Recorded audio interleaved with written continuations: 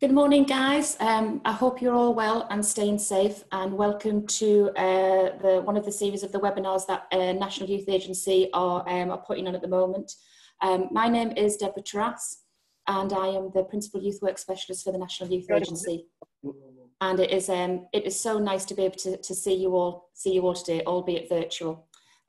Just before we start with Craig, I just want to go over just a bit of housekeeping for you all.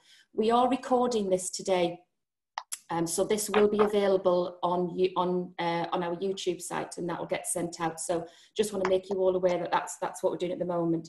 You will all be put on mute, so I will ask you to please mute your mics, just for courtesy for Craig. That's all, because obviously as he's delivering. I found the iPad, but I didn't have time to see it. Oh, can I just ask you just to put yourselves on mute, or Lydia will mute you all. There is a chat facility within this, so if you do have any questions, please put it into the chat, and my job hopefully will be to try and be able to obviously ask those questions to Craig at the end. So I think that is everything. Again, you've got the facility to raise your hand as well if there's anything that you need to immediately ask, but I would just say is I hope you've got your brews.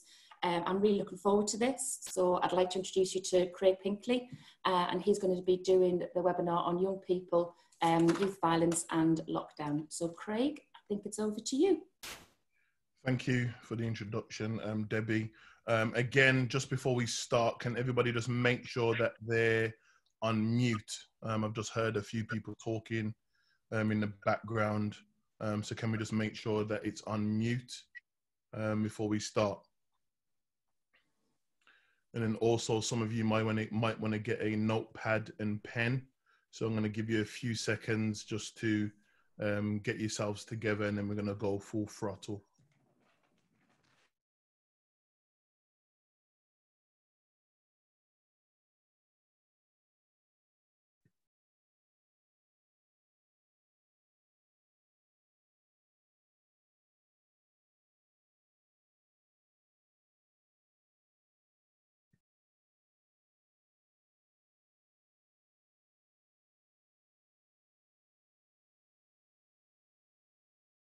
And some of these children are known to children's social care. So others else, yes.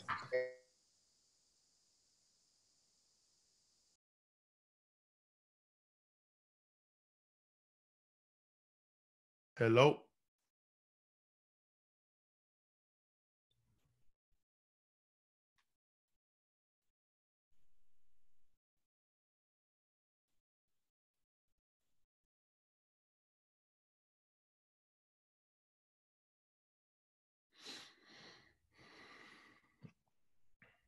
Hello. Yeah, we can hear you. You can hear me. Excellent. Yeah. Okay. So thank you all for joining us this morning. The National Youth Agency and Solve, the Centre of Youth Violence, in conjunction with our audience. First of all, again, I appreciate all of your time this morning. Loads of people have subscribed to this particular event. Unfortunately, we only can cap it at 100. So there may be a few people that you know that may be a little bit upset, not our fault, but we'll have a conversation about what that looks like over the next coming weeks.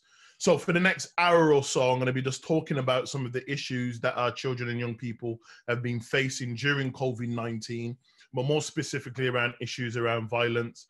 I know there's a number of youth work practitioners in the building and may have a series of questions that they want to ask. Again, there is a live chat that's there. I'm not going to look at the live chat whilst I'm presenting, but I will attempt to look at it at the end. If I feel that there's a possibility that we may go over, I will alert you. And if I don't have the opportunity to answer the question at this particular segment, then I will give you my contact details, and then we'll have another conversation in regards to the questions that you may be asking. So just as kind of a opening statement for those that don't know me and never met before, never seen me before ever. My name is Craig Pinkley.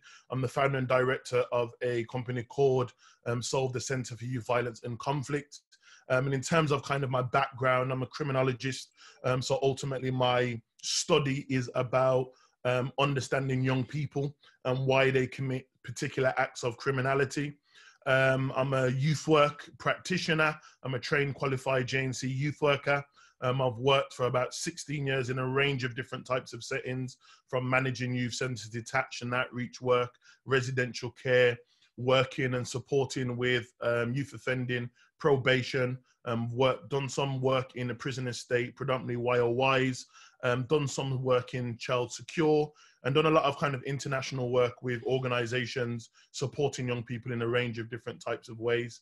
And as an academic, for many of you know, I do write around some of the key issues that we're talking about. Some of you are more familiar with my work around on-road youth work, which is a terminology that kind of encompasses a kind of different form of detached youth work. And currently I'm doing my PhD that looks at the role of social media gangs and violence, specifically within inner cities. I also am an advisor for a number of organizations, locally, nationally, and internationally, just to name a few. So violent reduction units up and down the country, also the Home Office, police and crime commissions in a number of our cities. And then internationally, I'm an advisor for the Ministry of Justice in Jamaica, around strategies of reducing issues around violence. And I think one of the key things also, just to bring a human element into it, despite all of the labels, is that I'm a dad. And, you know, and I think sometimes we have our professional hats on and we kind of forget about the fact that, you know, we're fathers, we're mothers, we're uncles, we're aunties, grandparents, neighbors, members of our community that are hopefully trying to enable young people to have the best opportunities that they can have. And for those that know me, just to kind of, before we go into it, you know, everybody knows that I'm all about what I call bridging the gap, you know, so you have methodologies, approaches, academia, papers, amazing reports that come out, but oftentimes we don't know how to connect that into a reality. And much of my work is about bridging that gap, what I call academia in the streets. So much of what I'm going to be talking about today is going to be based on a lot of theoretical ideas, a lot of approaches that have been tried and tested, and also just to get us to probably think about some of the issues that many of us are facing and being challenged with. And I guess in terms of my journey over the last 2 decades, I always say that my work kind of focuses on the intimate relationships or my experiences that I've had with predominantly Black men within the inner city, ultimately trying to make sense of why I was seeing many of them make poor life choices, joining street gangs, ending up in jail, mental health institutions, some of them becoming paralyzed or dying as a consequence to what I call street violence. So most of my journey working with children and young people has always been trying to understand why and how, and what are the factors of which cause children and young people to end up in those scenarios where they may end up in prison, where they end up in a mental health institution, or where they may end up in the cemetery. And I think that kind of brings it to what I want to really talk about today. And we're talking about COVID-19. We know that this pandemic that's kind of come out of nowhere and really has shifted the way that we think, the way that we behave in terms of our working practice. We've had to shift. Everything now is online.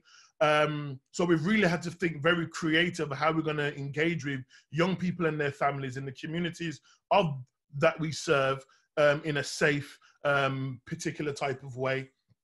And I would just like to say, before COVID-19, we already had a series of issues.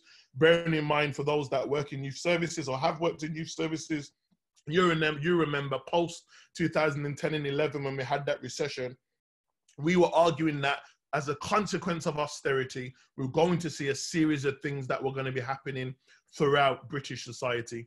Things like poverty, deprivation, poor education, more dysfunctional families, issues around high employment, lack of resources, poor housing conditions for specific groups and communities and families nationally, issues around young people being exposed to high levels of trauma, multiple trauma, vicarious trauma, and so on and so forth. In my research, I talk a lot about fear and what fear does to young people and communities where they feel that young people particularly are involved in particular types of crime or criminality or antisocial behavior, and the ripple effect that causes on not just young people, but adults in general. Reactive interventions, meaning that we're doing the exact same thing over and over and over again. As I said in the beginning, my role and my world is all about bridging that gap between new data, new theories, new ideas, and merging that into interventions that are effective in real time. And unfortunately, what we do as a society is that generally when something happens, that's the point where we then step in and say we want to do something. And then also there's the level of staff competency as well. It's not just necessarily having a passion to wanting to work with young people, but are we competent? Do we have the knowledge and skills and qualities to engage with young people in 2020 and beyond? And then also there's other issues around limited police presence within communities. We know due to cutbacks that police have had lack of resources, which also is a consequence to a lot of the issues that we hear about and see in the media. And many of us that had that frontline experience see within our local communities. And also that links to damaged relationships between police and community, where some communities, when we look at data around stop and search, or we look at death within police custody, many individuals have felt or feel that the way in which police have treated particular groups of people within society has an adverse effect on them. And we can just look at what's going on in America at the moment, when we're looking at injustice and we're looking at blatant racism, systemic racism that is historic, that we're now starting to filter out and see more overtly within our society.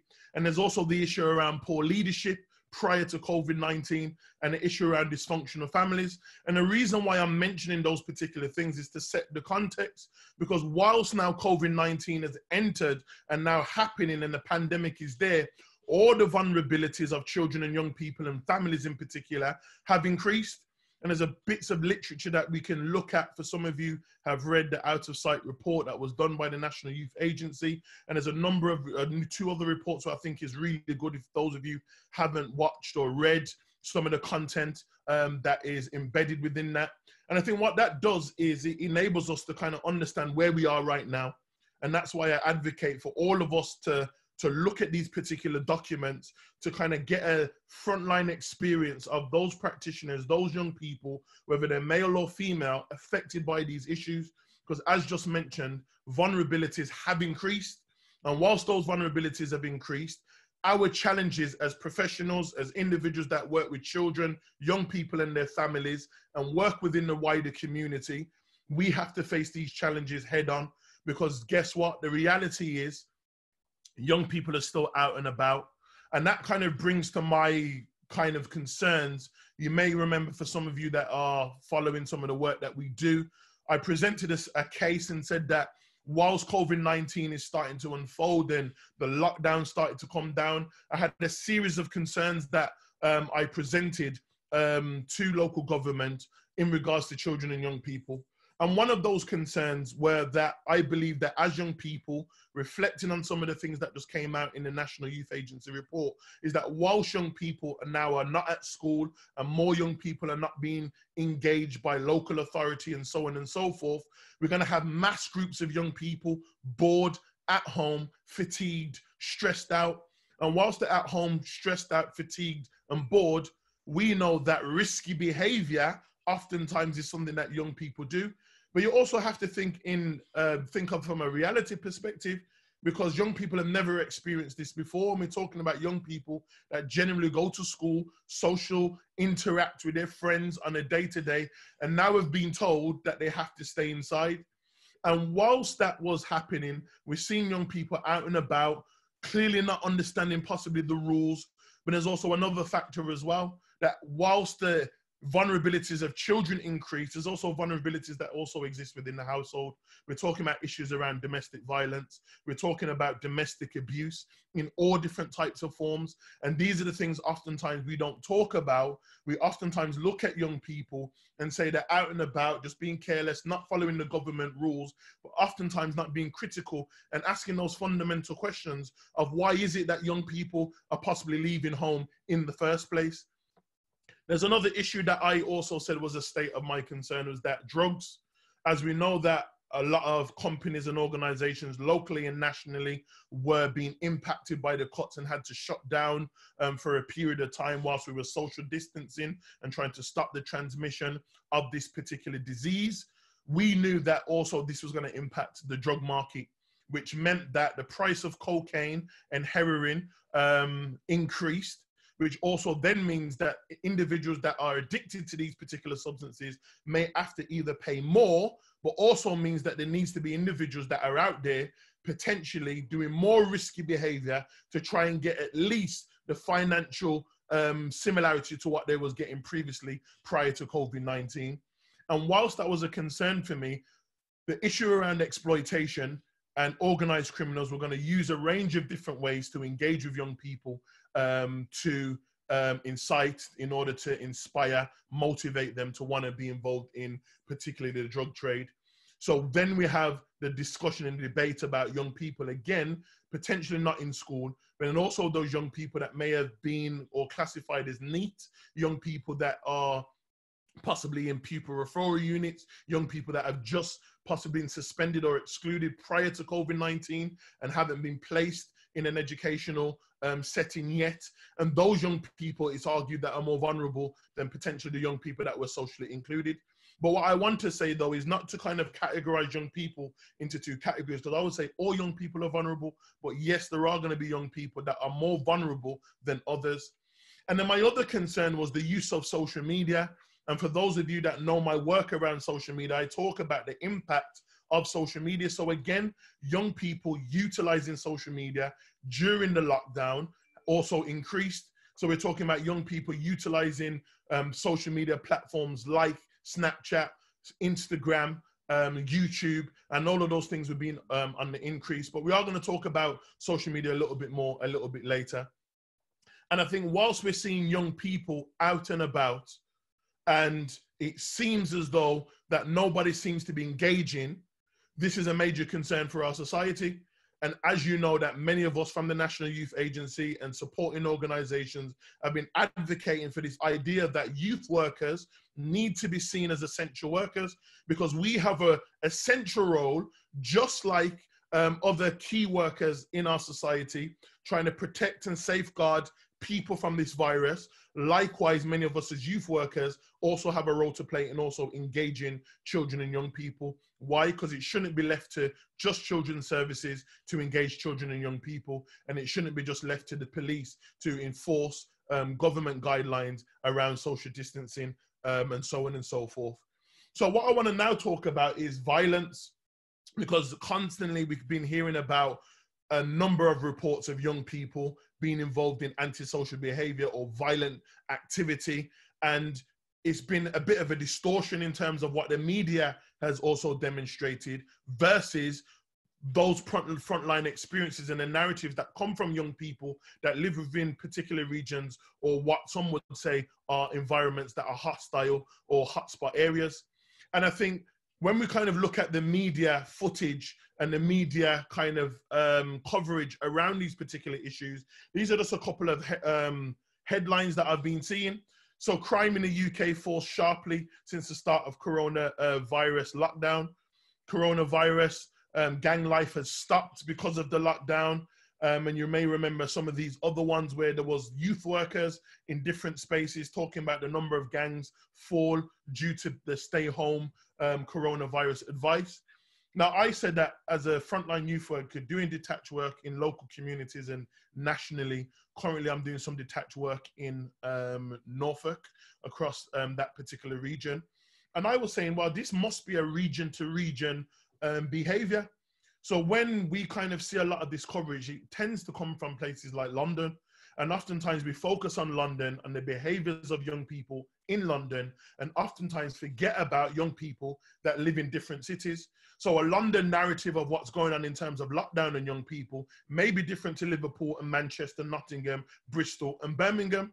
And I think that's important, because when we project these things within the media, it gives the assumption that young people are in home and engaging. And I'm not suggesting that young people, and there's many young people that are conforming to government guidelines. However, there has been loads of reports locally that haven't been reported in the media about violent behaviors that have taken place in our local communities. And that's ultimately what I want to focus on, because before we also look at the violence and make sense of the violence, we also have to also set context of where young people are at, meaning listening to the voices and the narratives to young people that live within particular regions. And one of the interesting things when I talk to young people on the street, I always hear this kind of conversation between conspiracy theory, or I would say conspiracy fact. And you have young people having these conversations about 5G, and 5G is the reason why we have coronavirus. Or we've heard young people say things like coronavirus isn't real, it was created in a lab. Or you'll have people talking about the reason why we have coronavirus is because of 5G, and the government are plotting some scheme and some sort of hidden agenda, which is ultimately going to impact society or globally people in an adverse way. And I think whilst young people are having these conversations, and you can look on YouTube and Instagram, and young people spreading different memes and talking about coronavirus and what they think it is, young people also start to develop an understanding of what they believe this pandemic is and how this pandemic impacts other children and young people. So some of you may be aware of young people saying things like, we can't get coronavirus. The only individuals that are going to get coronavirus are people that are elderly and young people that may have underlying health issues. And whilst that may have truth to it, we know that the virus ultimately can impact loads of different people in many different ways. But if that mindset is that I can't get coronavirus because I'm a young person, that may also help us to explain why we're having young people just out and about freely, having parties, having barbecues, congregating in local parks, and nobody doesn't seem to know how to contain or at least engage with young people that are doing or displaying these particular types of behaviors. And I think we just have to be honest when we're talking about young people. Young people don't care what Boris has to say. Young people don't care what the government have to say. Why? Because we're talking about rebellious young people. Young people have always had that element of rebellion, challenging, not following authority, and not necessarily in a bad way, because we can look at history when we're talking about issues around injustice, and it's always been the youth that have always been rebellious and never taken information literal. They've always challenged it, they've always asked questions. But in this particular context, I think it's important to understand where our young people are at, and how we ascertain where young people are at is having conversations with young people. So I always say that we can't put out academic literature. We shouldn't be doing reports. We shouldn't be speaking on behalf of young people if we're not having conversations with young people in here right now. But young people don't listen to what the government is saying, and this is the narrative that we hear on the street.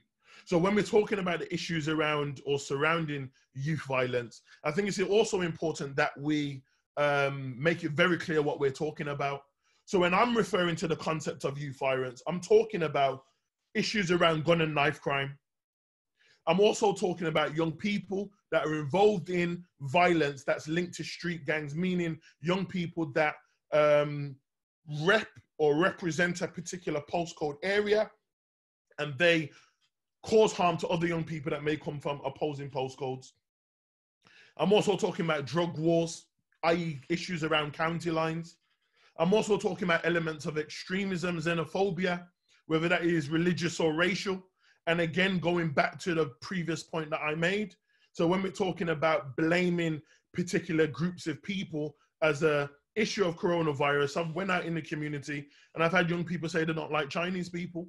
And again, kind of reminds me of some of the historical kind of viruses that have impacted us globally, and how groups of people blame other groups of people for doing that. So you can look at what's going on in China right now, and you look at the statistics here from the Office of National Statistics, and it talks about people from BME groups are 4 times or 5 times likely to catch coronavirus or die from coronavirus. And then you look at places like China and see the way that China are treating people from African descent.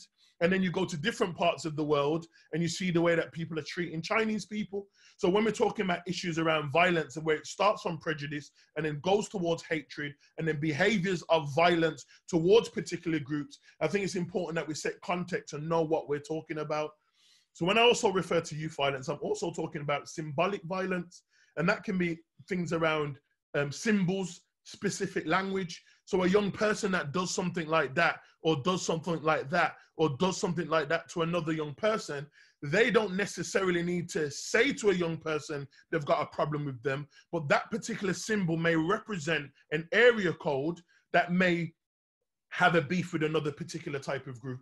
So I think that's also important as well, because when we talk about violence, oftentimes we only focus on the physical sense. We never look at the symbolism of violence. And I think that also links to another conversation that we can have later on about state violence as well. So just like when the police show up and people get anxious because they see the police uniform, not that the individual is necessarily oppressive or racist and the things that young people say, but the uniform represents authority. The uniform to some individuals represents oppression. And like in places like America, the uniform demonstrates death. So in the context of youth violence, when young people wear particular clothing that may be involved in gang activity as it relates to street violence, sometimes clothing, language, and symbols can also be a form of violence as well. And I think I wanted to put that into category. And the reason why I pointed that into category, because oftentimes when we talk about youth violence, I think sometimes as professionals, we're saying youth violence, and I think we're meaning the same thing, and I'll explain what I mean. I know that was a confusing statement. And what I mean by that is when I go into forums and hear people talking about youth violence, they're only talking about gangs. And one of the things that I just want to quickly mention is that not all gang members are involved in county lines. Not all gang members are involved in elements of extremism. And likewise, not all groups that are involved in county lines are gang members. Not all individuals that are involved in county lines necessarily are involved in some sort of postcode conflict. So there may be a series of factors that may be similar and overlap, meaning there may be a street gang that's involved in county lines that happens to go in a different area outside of their region and see another competing group that may be from the same region as them and have conflict with them on the basis of the from different postcodes and also trying to establish and also protect a particular turf, but not necessarily, because I know a lot of young people that carry knives and carry guns that are not gang members. And I think that's the reason why I prefer the term youth violence rather than talking about gangs. Because when we talk about gangs, what you're doing is you're only talking about one category of young people. And what you're doing is excluding those young people that carry knives, carry firearms as a means to settle whatever conflict they have. And I think that is important to understand the context of where we are in terms of young people in British society. Young people are becoming more and more violent. Young people are increasingly utilizing weapons. And why is that? Because we have to have conversations about what is the dominant culture. And the dominant culture is violence. We live in a violent society. Young people watch films, they play games, they listen to music, they watch things from Hollywood, they watch Netflix that demonstrates violence. There's cartoons that show violence. I'm sorry to let you all know that, but Power Rangers, wrestling is concepts of violence. Yes, it's entertainment, and we call it entertainment. But one of the things I think we need to have a conversation about is the culture of violence within our society and how young people have embraced that violent culture. And we see that violent culture play out in a range of behaviors. So I'm going to say it again. Let's not put people into categories and young people into categories and view all knife and gun crime incidents and locate that to solely to do with gangs. There are a number of young people and increasing young people that carry knives. You can look at a lot of data that talks about schools and young people found with knives. And a lot of those young people may carry knives for a series of factors. One of those factors could be because it's fashionable. One of those factors could be because they're just doing it because their friends told them to hold the knife, or some of them may carry a knife generally because they're fearful of somebody attacking them, robbing them, or they're just trying to navigate their way home, to school, to college, and so on and so forth. And I think one of the key things before we just kind of move on now, when we're talking about the issue of violence, is what's happening during lockdown and how violence now is now going or moving from a social media sphere into what I call the physical sphere, meaning conversations that take place in an online context and then end up in an area where individuals are now being harmed. So I think it's important that we pay attention to some of the new social media platforms that are out there. and some of them we're all aware of, but things like house parties, specifically during COVID-19, the subscriptions to house party and people, you know, wanting to communicate with their family, their loved ones, their friends. Likewise, young people are utilizing these platforms in order to communicate. But however, there's been a number of local reports where young people have utilized applications like House Party to settle their beefs, to settle their conflicts. So you have young people from rival groups, rival areas, rival postcodes that are on House Party having full-blown arguments, talking about death, individuals that may have been stabbed or shot over the previous years by individuals that may have lived in their particular area code and now have gone to prison for life, and taunting and frustrating other individuals on a social media platform. And then after that's ended up on a social media platform in terms of an argument, 24 hours later, we hear of a shooting, we hear of a stabbing in a local area. Same thing in terms of Instagram Live. So now we know that a lot of celebrities nationally are utilizing Instagram Live. Influencers are utilizing Instagram Live, just like we've had to change our way in engaging with children, young people, professionals, so on and so forth. Those individuals are utilizing their platforms, but guess what? Young people also that are involved in conflict are utilizing those platforms and going on Instagram Live to disrespect, again to taunt and frustrate other young people that may be from rival postcodes. Likewise in Snapchat and also YouTube, because music videos are still being uploaded. Individuals are still utilizing the lockdown as a perfect opportunity to engage with other young people that may be involved in other forms of conflict. And what we're now starting to see is that violence has been amplified in an online context where they're utilizing these particular platforms to settle beef, settle discussions, or to let other individuals know that they have a problem with that particular group. But what you have on these particular platforms is an audience. And what this audience often do is play as commentators. So just like you may watch a show or you may watch something on Instagram Live and you watch it as entertainment, for the players that are involved that are live, it's real life for them. So it may not be real life for me, it may not be real life for you, because I'm just watching a fight online for my entertainment. But for the parties and the individuals that are involved, it's real life to them.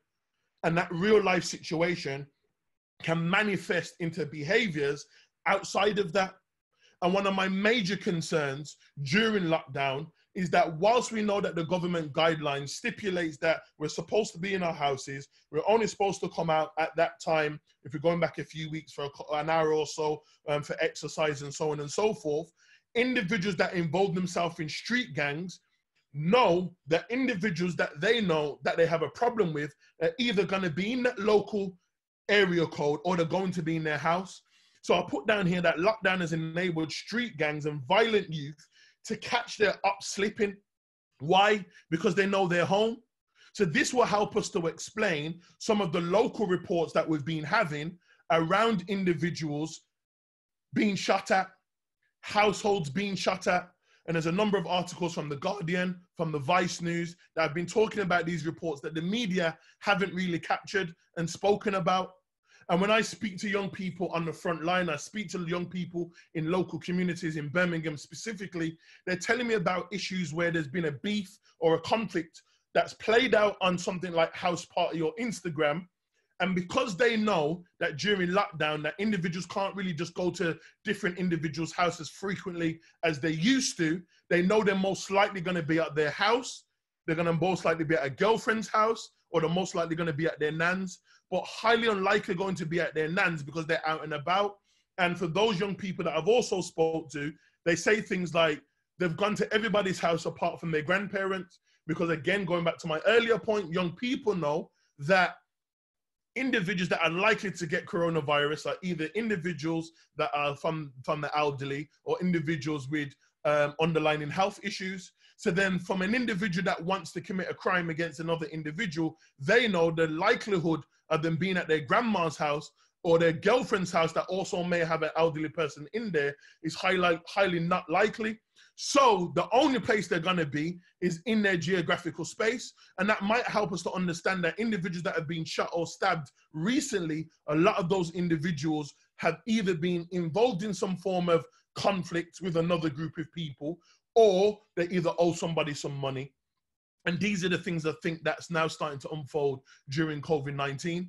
And I think just as a kind of a disclaimer, you know, I'm just going to show a video. I'm not going to show it too long. It doesn't show too much gore, but just a reality of what's happening in places like Birmingham. I'm just going to show it for a few seconds just to give context, and then I'll explain it.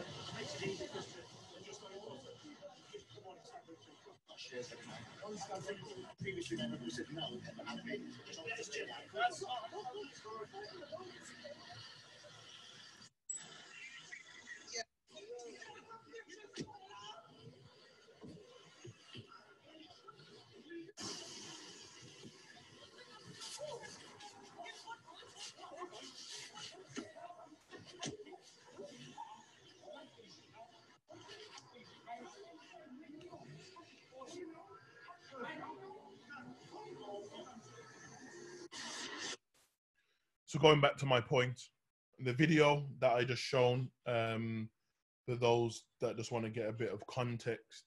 So this was a video of a group of young people jumped out a car and seen a young man near to his home and stabbed him. And the point that I'm making about this idea about anybody can get it is because what also now happens as a consequence to lockdown, if we go back to the point where I'm saying increasing numbers of young people are now outside, they're out and about during lockdown for a range of different reasons. So if individuals that come from a particular area code that are involved in some form of street violence happen to be driving around another area code, what oftentimes is happening is that innocent people that may not necessarily be involved in any violence potentially also getting harmed. And you may have heard of and seen a number of videos that have been surfing through social media where individuals have been shooting at chicken shops where people are buying food, shooting after young people that happen to be standing up. And it's interesting because when oftentimes people watch these videos and see young people running from an individual that's either shooting a firearm or trying to stab some young people, one of the things that sometimes we also assume is that the young people that are being shot at or the young people that are being stabbed are involved in the conflict. But the point that I'm making is that whilst lockdown and you have loads of different types of young people hanging around outside food shops, their local places where they generally chill out, if you've got individuals that are coming from another postcode and just looking for anybody, if you dress, you look a particular type of way, you can be a target. So I potentially could be a target because I would like to think that I wear some trendy clothes and young people can identify with some of the brands that I wear. So I may just happen to be standing outside of a shop and potentially become a victim on the basis of the young people that are coming around to that area may have an issue with somebody that lives in that particular region, but it's not with me. And because they want to be violent towards anyone in that particular region, I potentially can become a victim. And that's a major concern for me. Because when we talk about this idea about how do we deter young people away from violence, how do we deter young people around joining groups that become violent, it makes our jobs much more challenging. Because if you've got young people that feel that they can be a victim on the basis of just standing outside of a chicken shop, then you can understand why some young people are going to join deviant groups or gangs in order to protect themselves. It makes perfect sense. Because unfortunately, we have proven that we can't safeguard our children and young people. And again, it's not the job of children's services. It's not just the job of the police to enforce that, because we're talking about thousands of young kids out of school across different regions. And there's no way that the police are going to be able to manage all of that. And again, if you've got young people that have violent tendencies and young people that have ideas to be violent towards other young people, we find in these particular scenarios that young people that just happen to be walking in their area close to home whilst lockdown or COVID-19 is at play, they can ultimately become the victims. So you've got individuals that are involved in conflict, and then you've got individuals that are not involved in conflict, but both of them together can become victims to some sort of crime around gun and knife crime. And I think these are the things that we need to start asking new questions, because post-COVID-19, we know that based on the issues happening on social media, we know that these things have become a major issue amongst our young people. And I think one of the things that I think is really important to also kind of understand is that when we're talking about idea of social media, many of you will agree that young people are utilizing social media over and over and over again. And it's almost like if they don't have their smartphone, it's like they can't exist, they can't live. And I think, you know, just think of us as adults, I'm sure you've got into the car before and made your way to work, and about halfway there, you realize, wait there, where is your mobile phone? And you remember the panic. And one of the things that I think is important to also understand is that there's a lot of literature that talks about this idea about social media and narcissism, this idea that narcissism is created through social media platforms like Instagram, like Snapchat, like YouTube, now House Party, TikTok. I didn't mention TikTok earlier, even, where now it's about just watch me, watch me, watch me. But I also have to take into consideration of the fact that whilst people have been on lockdown, people are experiencing fatigue, they're experiencing stress. So whilst some young people, especially young females, that have been demonstrating a range of behaviors on social media. I remember there was a rapper from London, Swarms. He was utilizing his Instagram platform to basically get girls to twerk. And you had millions of individuals that were subscribing and watching these particular things. And it was just watching young women disrespect themselves, and young men that are watching these particular types of things, that are liking and subscribing. And it's not just young men. And I was working with a father, and his son, age 12, was watching this particular type of stuff as well. So you have both males and females bored at home that are probably engaging and following social distancing rules and following the government guidelines, but yet still are at home, online, being possibly engaged by older individuals that are allowing them to watch these particular types of things. And then we can also talk about fraud, credit card fraud, and the increase of those types of behaviors also online. But the point I'm trying to make here is, as it relates to the violence, is that social media platforms create narcissistic tendencies. So this is not suggesting that all young people that utilize social media are narcissists. But what I am saying is that social media platforms creates the idea of narcissistic behavior, meaning look at me, watch me. And you again, just look at any young person's platform, or just talk to your children, your nieces and nephews, and see how they behave on social media platforms. Everything is about them. The way that they're designed is about them. Snapchat is about showing what you're doing every single hour of the day, every minute of the day. And you'll have young people all day. I remember seeing a young person not too long ago Snapchatting to himself and almost walked into a lamppost, because everything is about watching me. But as it relates to individuals that are involved in violent tendencies, because one of the things that I'm trying to explain here is how during lockdown, social media is contributing to shootings and stabbings, then the increase of youth violence within inner cities across the country. Because I argue in my work that narcissistic tendencies, when challenged, creates an environment for individuals to also want to demonstrate to their audience, going back to a previous point, that I'm really about that life. So what you have is social media platform, an individual, another individual, one group or another group, disrespect each other on a social media platform. Those particular individuals or particular groups have pride, feel guilty, feel an element of shame, and feel that they need to respond back to the opposing group that they feel disrespected by. And whilst they feel disrespected, the audience is taunting them and telling them, you need to do something about it. So many of you that work with young people know that if it's a fight, if it's a conflict, it didn't happen unless it happens on a social media platform. And this is the culture that we're in right now. So historically, when someone would have a fight, it would always be in secret. It would be at the park. It'd be behind closed doors. Now, if it didn't happen on social media, it didn't happen. If there's not an audience, if there's not a group of individuals that are able to observe what happened, it didn't exist. So moving forward, one of the things that I also acknowledge in terms of my work is this idea about nihilism, this idea and concept that some young people in our society have this mindset that they're not going to make it past 18, 20, 21. They talk about it in their songs. They have these notions, get rich or die trying. I don't want to die young. I'd rather get judged by 12 than carried by 6.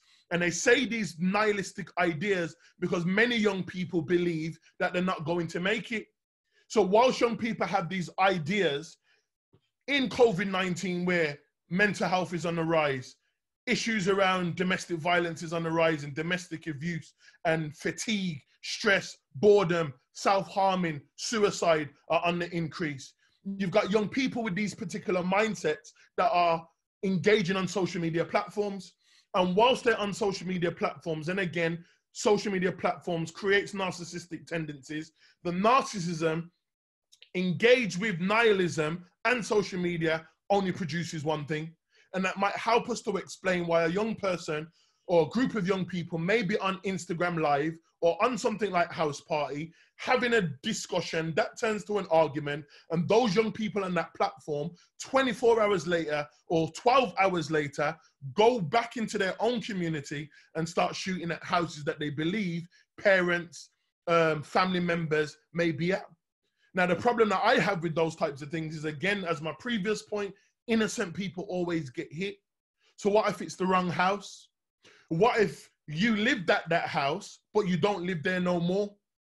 And one particular incident that I responded to in the local community is a very similar situation where there was a drive-by shooting and there was a family there. The young man that the young people were looking for doesn't even live at the household, but you had a mother, you had a daughter, and you had a baby.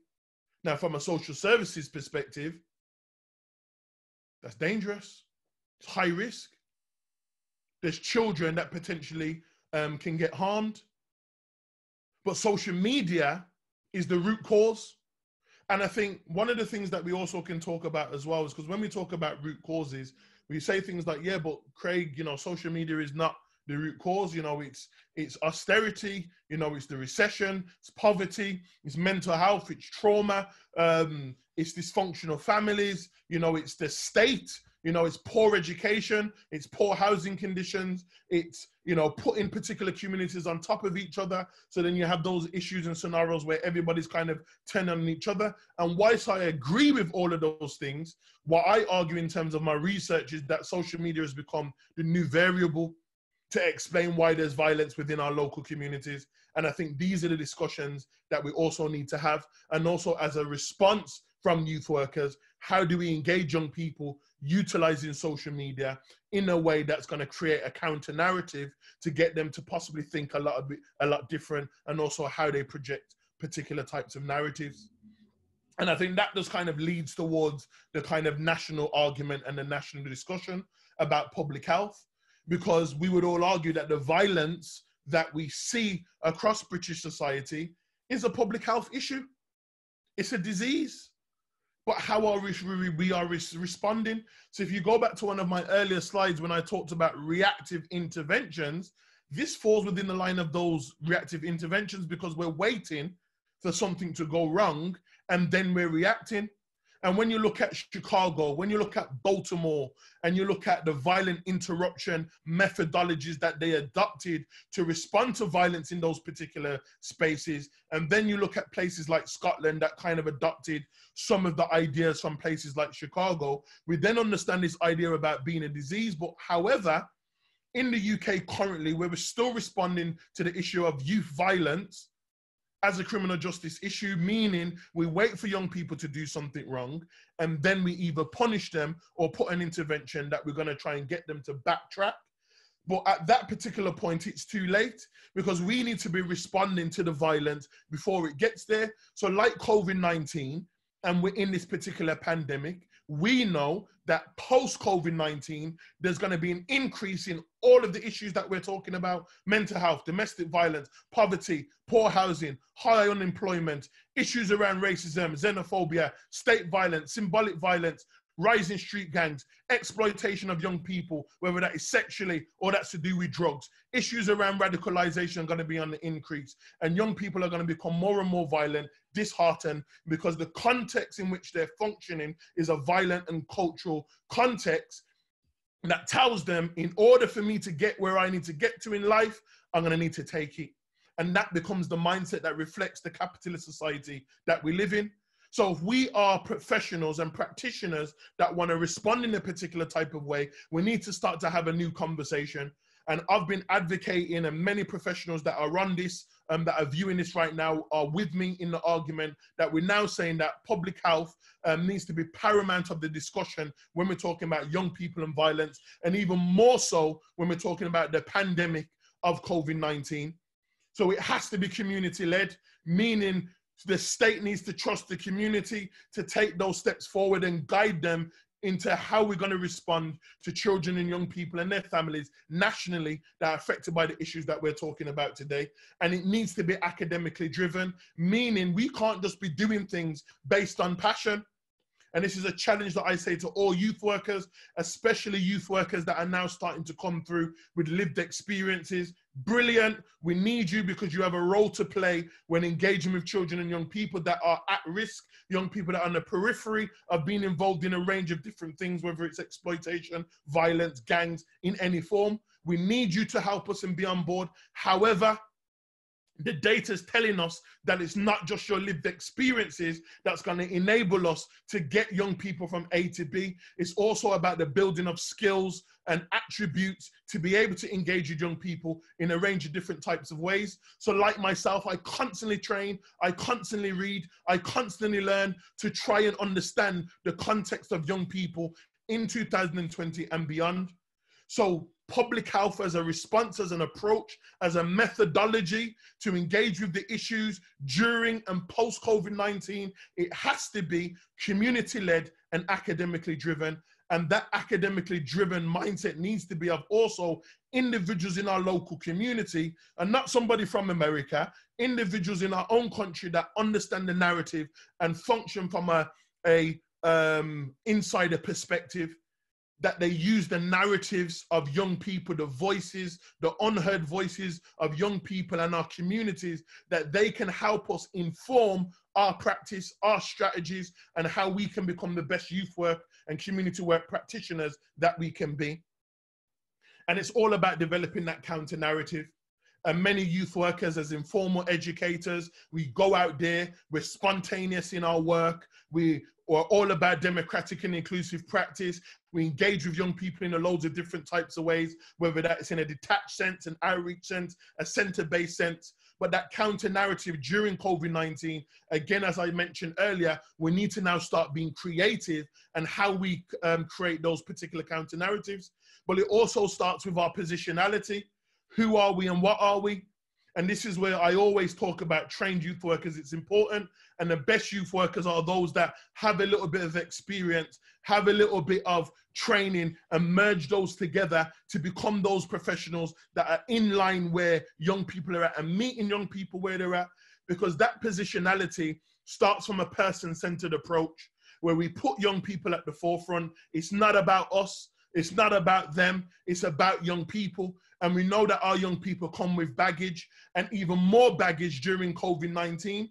So if we're just telling young people, don't be involved in county lines, don't be involved in gangs, when you don't understand the economic climate currently for young people and their families, and you don't understand what it means to live in a community where I'm petrified because the last time I was standing outside of a shop, some random geezer just came and shot at me.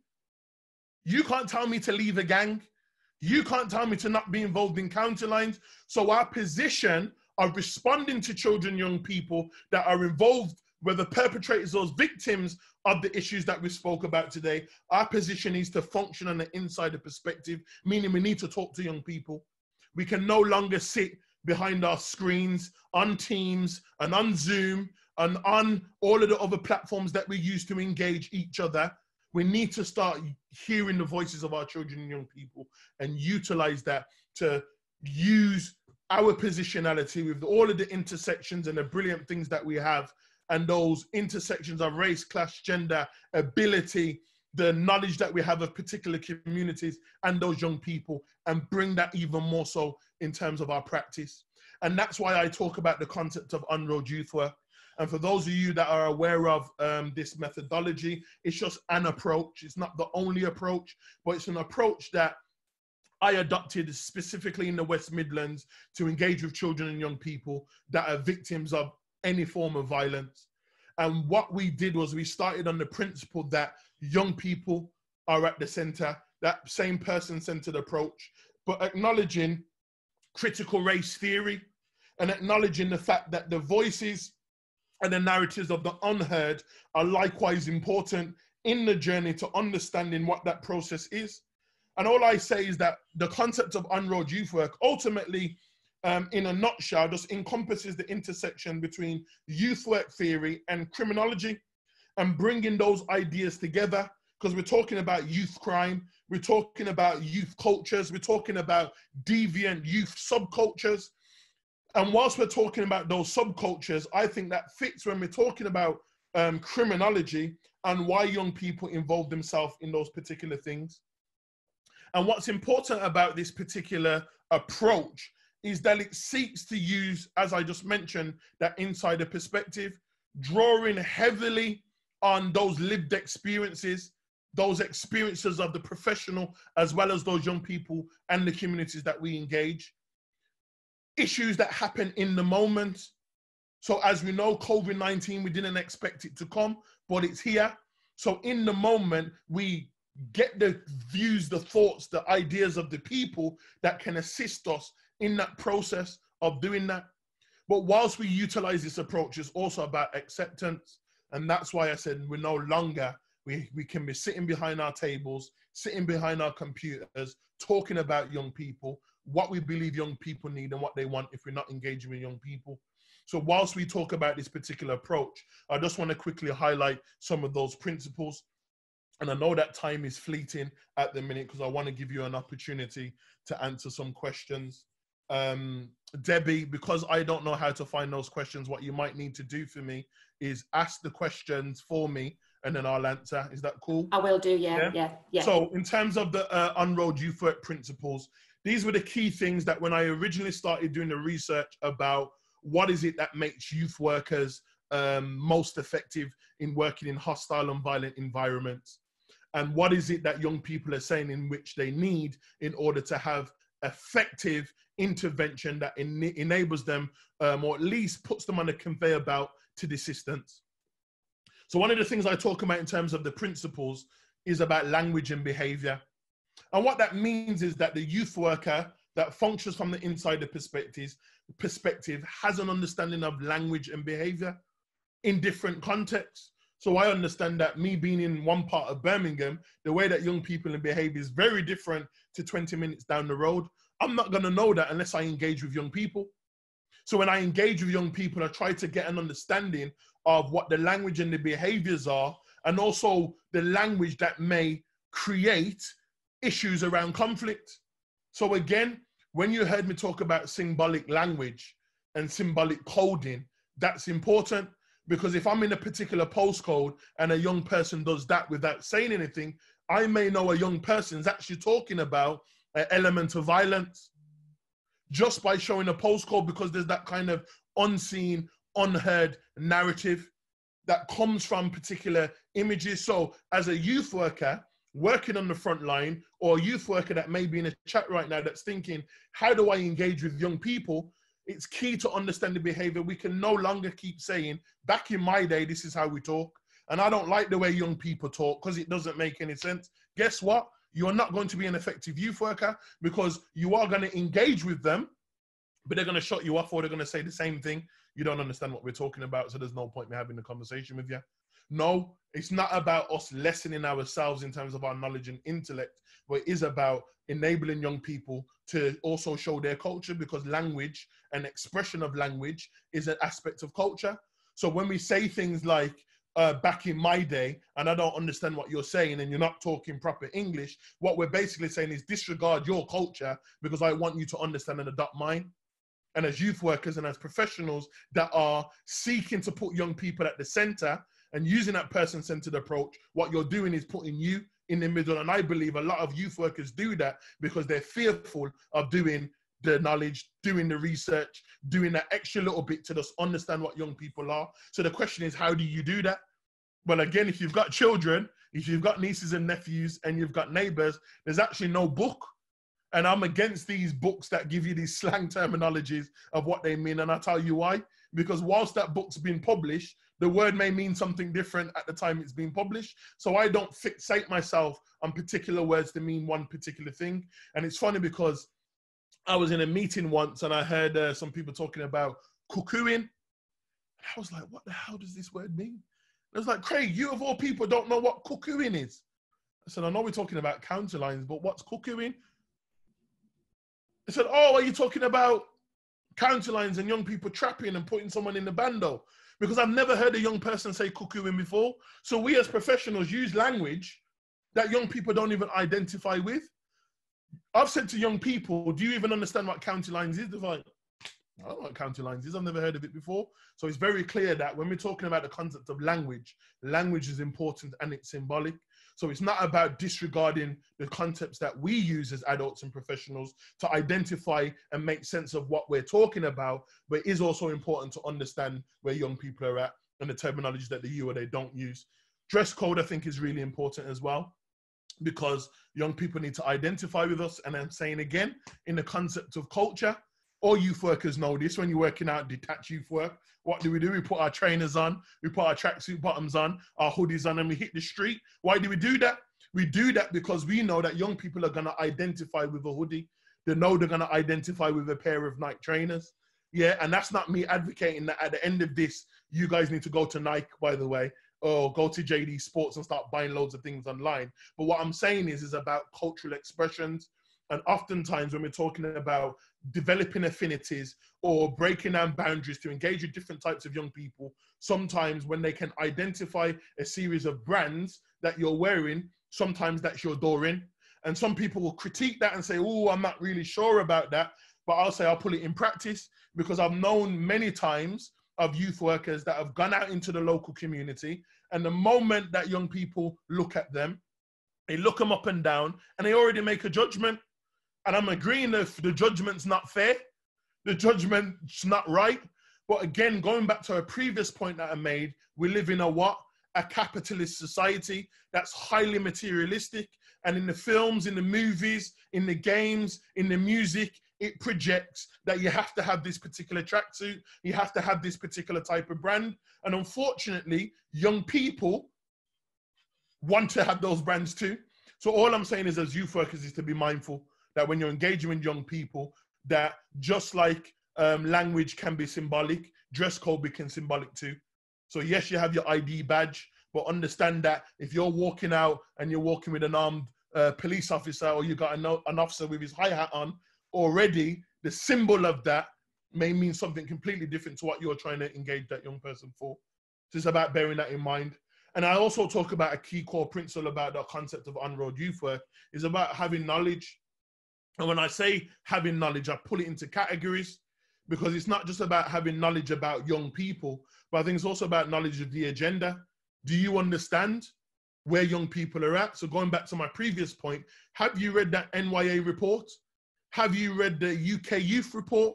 Because if you're talking about responding and engaging with young people during COVID-19, you haven't had a glimpse of any literature that was going on today, then you're just as guilty as the professionals that I'm talking about. We have to be up to speed. And I'm not saying that you need to be reading all of the big documents. Read the executive summary, because the executive summary is going to tell you what the whole report is about anyway. So it's about being in tune with what the agenda is, because we know what the police are now starting to bring forward and what they're going to bring forward post-lockdown.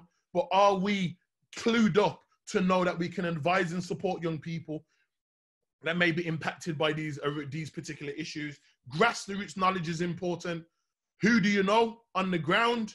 Who do you know on your local turf? Because those individuals are oftentimes the ones that are going to give you that information, those stories that the media are not going to give you. So if I want to respond to a local community because there's been a shooting at a household that hasn't been reported by the police or from someone from the local community, I can respond on the basis that the community have trust in youth workers because they may be able to respond to the violence. Geography, do you even understand the areas that you live? Do you know what's neutral? Do you know what's a hotspot area? And I see this with a lot of youth workers where they do events, where we put on these big events and we say, we want loads of young people to come to these events, and ignore the fact that for some young people, it's life and death, traveling to particular venues. Same argument that we have with youth centers, that some youth centers post recession, you may remember, where all of the small satellite centers were closed, and then a little bit of funding that they had left, they resurrected these massive buildings and just assumed that all young people from those local areas that may have attended those small satellite centers were just going to attend that one pretty big building. And unfortunately for some young people, again, it's life and death. So it's important that we also understand where we're engaging with young people in a safe space. We need to have a knowledge of history. Where did the conflicts come from? Are those conflicts coming from police intel? Are they coming from intel from the local authority? Or is it coming from your connections from the community? Because I would say those connections from the community are oftentimes going to give you that real in touch, in tune narrative that's going to enable you to assist you to be able to respond with the organizations that you work in conjunction with.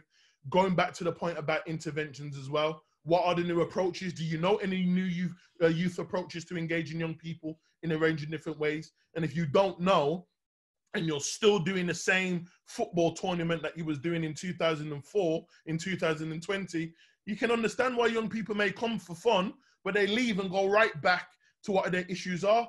And I remember because 2 days ago, I had a conversation with 2 local basketball coaches, and the conversation we were having is about issues around young people. And they were talking about me coming in and doing a workshop with those young people. And I said, what is one of the issues faced by our young people? And I said, well, other than violence, county lines. And I said, what's that? And that shocked me, because we're talking about inner city professionals that work with young people all day, every day, and they don't even understand what county lines is. So how is it that you've got young people that you're engaging, that you're passionate about, but you don't even understand what their reality is? And that's the reason why we are met with so much challenges and conflict when it comes to engaging young people. Because as young people say, we just don't get it. And part of our role on this particular approach is understanding it. Credibility is another key thing. Credibility sells. I know that because working in the street, there's no better credibility you can get when a young person says, I know my man, I know my girl, I know that youth worker, she's cool, he's cool. That's your rites of passage. Because what those young people are saying is that they've vetted you from their lens, and they know you're an individual that's going to come in and do what you say you're going to do. They know that you might not be able to solve all of their problems, but you're an individual that they can at least connect with.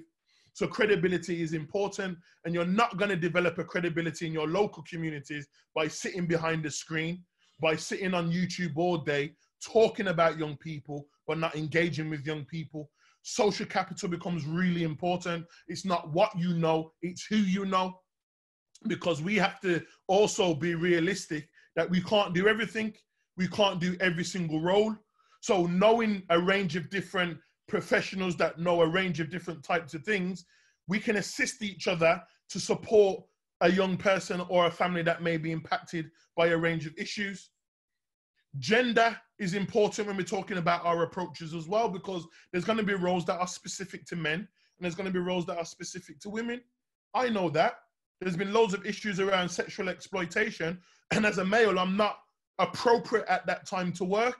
But unfortunately, some of us work for organizations where you have to engage regardless because there's limited numbers of staff. And I'm not arguing the fact that, you know, that needs to change. But what I am saying is there's certain particular types of work that's going to require both men and women, or singly men and singly women. So for example, when I've worked in a prison context, I always bring a female worker. Why?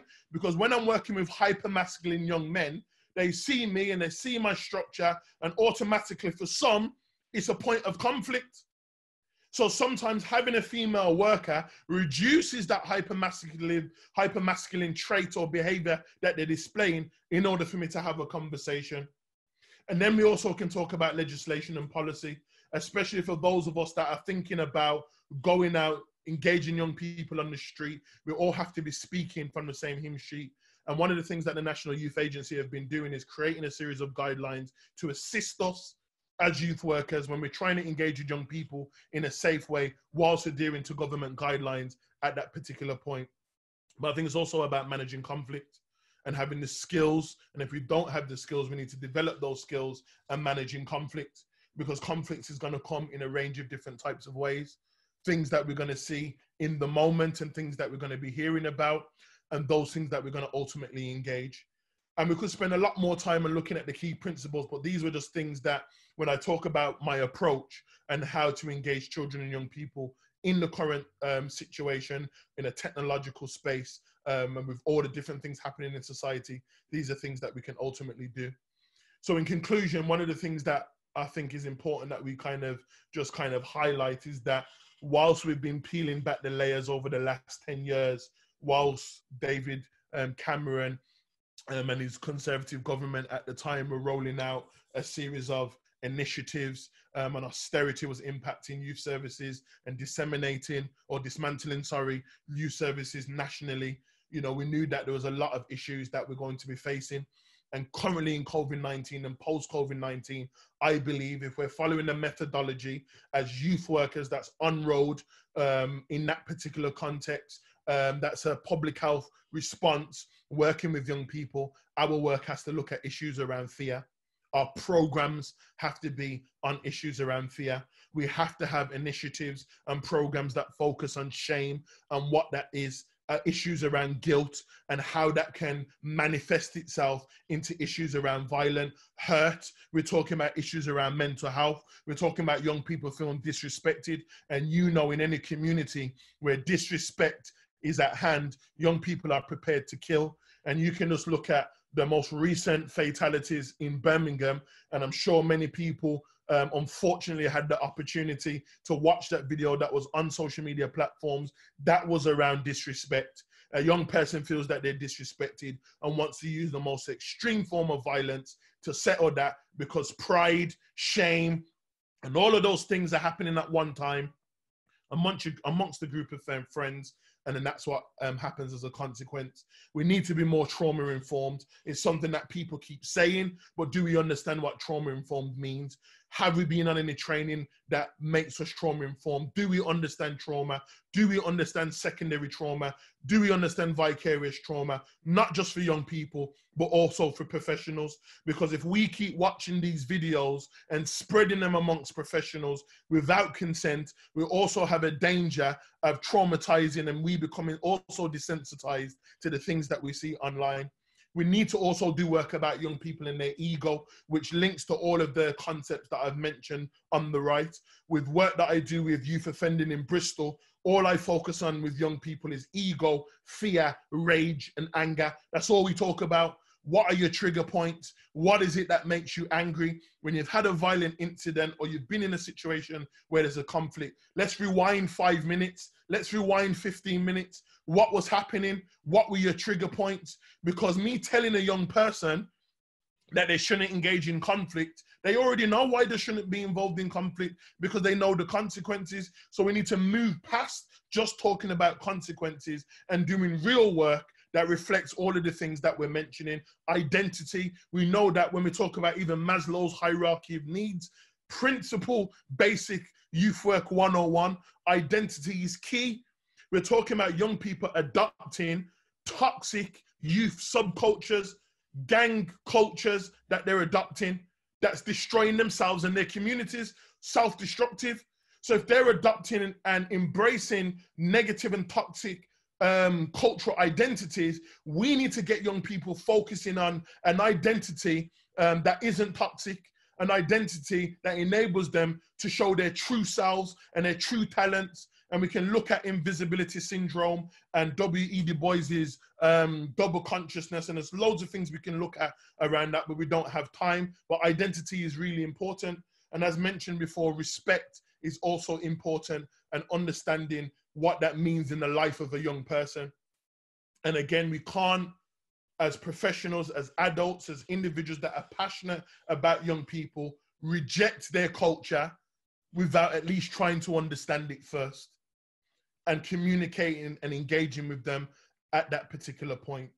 So whilst I'm now at my end of my presentation, first of all, I think we've only got about 10 minutes. I just want to say thank you all for giving me the time to present some of my thoughts about young people during lockdown. I hope it's been challenging. I think it's also hopefully a food for thought, especially around our own children. And what I've just done is just highlighted a few publications that I've put out, one also with the National Youth Agency that may be of benefit, and kind of talked about what I've just sieved through in an hour and 20 minutes in much more context. So, Great. questions? Yeah, thank you very much for that, Craig. And I think we can all definitely say that it has given a lot of us food for thought. Those that are probably either new to youth work, or some of us who are a little bit older as well, as you pointed out. And I think for me in particular it was about you actually bringing out, looking at those narratives, and especially about how we position ourselves as youth workers. I think it's been really interesting in exploring the discourses, and then looking at that power and the oppression as well that young people are facing. Yes. But also for me in particular is looking at about those lived experiences. I do have a few questions that people put out, so please forgive me if I can't get through them all, guys. Again, you've got Craig's email, so please send them to if I don't get a chance to do everybody. But I'm just starting off first of all. Troy, sitting in your garden there, looking lovely in the sunshine. You sent a message through. Do you want to ask that message verbally? If I unmute you, is that all right? Are you on, Troy? Yeah. Can you hear me? We've got you. Yeah. Thank you. Right. Yeah. Sorry. Good morning, Craig. It's good to hear you. Thank you very much for your talk. I can't remember the exact email that I sent, but it was. Do you want me to say it to you? Yeah. Say it. That'd be interesting. Thank you. And then please, if you can then expand on that. So Troy's asked.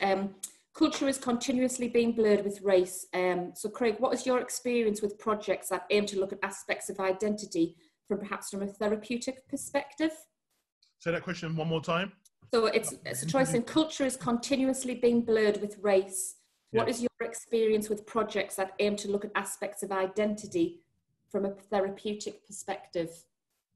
I'm not sure when you say it's blurred by race. What do you mean by that, Troy? So I think when you look at music, when you look at the importance of dress, fashion and stuff like that, a lot of people, a lot of young men, young white females, young black men, young black females, everyone and anyone under that umbrella will dress a certain way.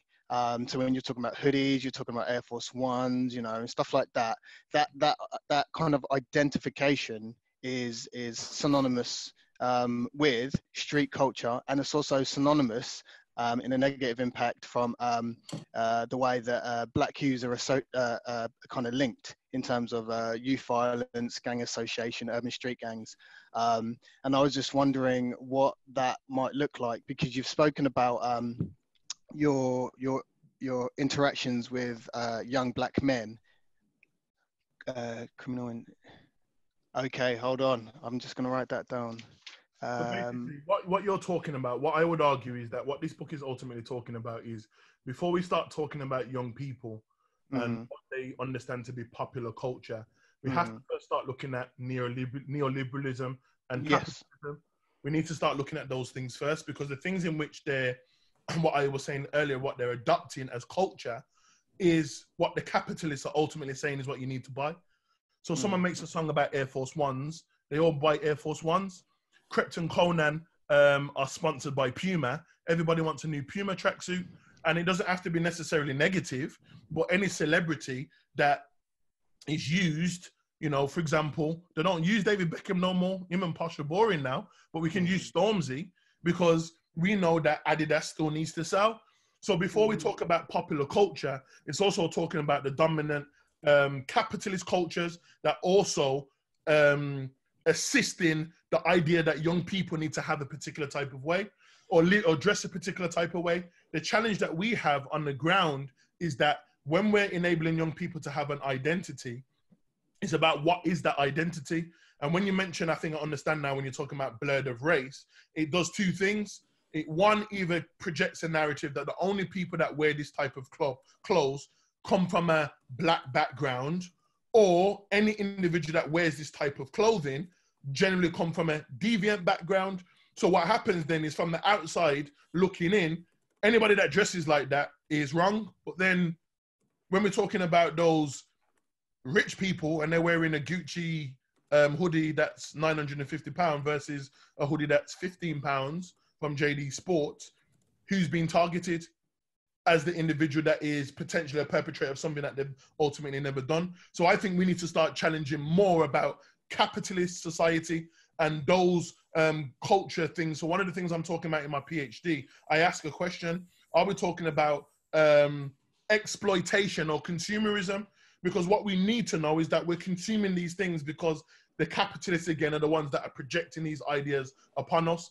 So one of the things that I also say is there's absolutely nothing wrong with consuming as long as there's a balance. So when I work with some young people in the community and I use local entrepreneurs or I use local businessmen, guess what? They dress exactly the same way that they do. But what they're showing them is, when I got these Air Force Ones, or I got these nice pair of clothes, I worked for it. But not only that I worked for it, I'm going to show you how. So the blurred line oftentimes from professionals is that we're giving young people the narrative and we're challenging them on these ideas that oftentimes they can't even touch. But what we're not also doing is showing them that you can move a certain type of way, you can dress a certain type of way, but just understand that that also may come with consequences. Because if I wear a nice bag or a nice pair of trainers, and maybe someone may have an assumption that by having that means that I'm loaded and it's an opportunity to harm me.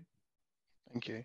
The second half of that email of the question was, how do you, and from a therapeutic perspective, trying to, especially the end slides that you were talking about, and dealing with the harm, the hurt, the shame, the trauma, working with young people or even communities, how relevant do you think that therapeutic intervention, or talking about that neoliberalism, how does that work on a macro when you're dealing with communities and community unrest, hypervigilant communities that are just, got their finger on the trigger and ready to throw rocks? I remember one of your TED talks, you like, if the individual doesn't feel the warmth of the community, they'll burn it down. So how do you kind of manage that? Not to kind of enrage people to think about consumerism and capitalism, when you're talking about communities that are kind of saying they put us here, they make it easy. I think this is the kind of the point I was making in the beginning about rebellion. Mm-hmm. I don't think enraging young people is wrong, as long as that we can gear it into something positive. No. Because you look at any historic uprising of groups of people that are trying to access their freedom, they've always done things that, according to the law at that time, would have seen as a form of or something that was ultimately against the law. So what I'm saying is, enraging young people to hate their current situation is a good thing if we're going to pull it and help them. But this is the part where we need to show them how to gear that into the right thing. I watched a video yesterday, and it was a young man almost crying his eyes out when he was asked by a reporter, "Why are you rioting in America?" And he said, "I don't know why. And I can't tell you why, but what I do know is that we are not the reason why we have injustice in our society. It's those that are racist that ultimately create policy and create a series of practices based on those racist ideas that impact people from my community. So I'm angry. So what we need to do, and where we can step in, is whereas that potentially can become violent, we are the ones that can show them, that can put that into something that is geared towards something that is positive, that enables them to see what it is. Now, I guess the wider conversation and the wider question is, as you mentioned, therapy, and I would argue, and you look at anyone's work of, Dr. Leary's work that talks about post-traumatic stress and slave disorders, for example, they talk about intergenerational trauma. And if we're not engaging with young people and their traumas, then the wounds that have been created from a range of things, whether that is physical, systemic, economic, social, economic, or whatever, if we're not seeking to engage those wounds, then what we're doing is we're just putting plasters on it.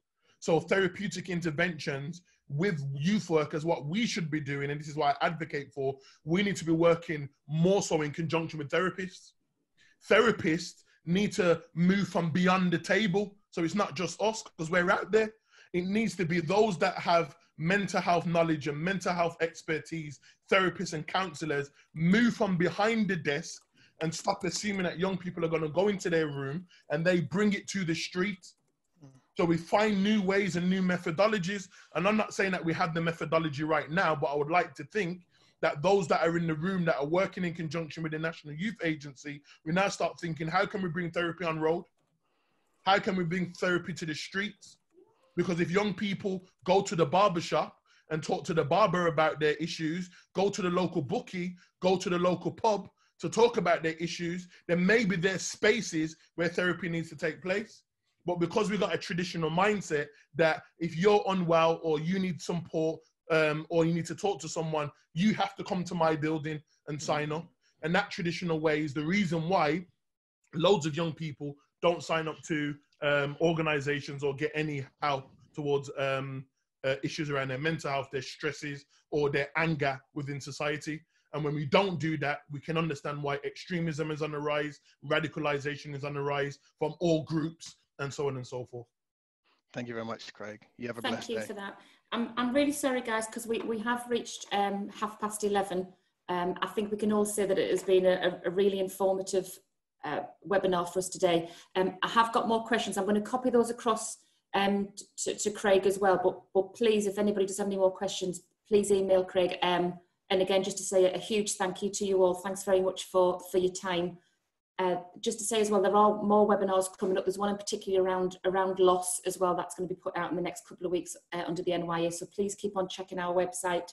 And please, share this on social media and tell us what you thought. But can we just do a virtual round of applause for Craig, please, just to say a huge thank you for that. Really appreciate your time. And thanks, guys. And, stay safe and take care. Thank you. Thanks, Craig. Peace.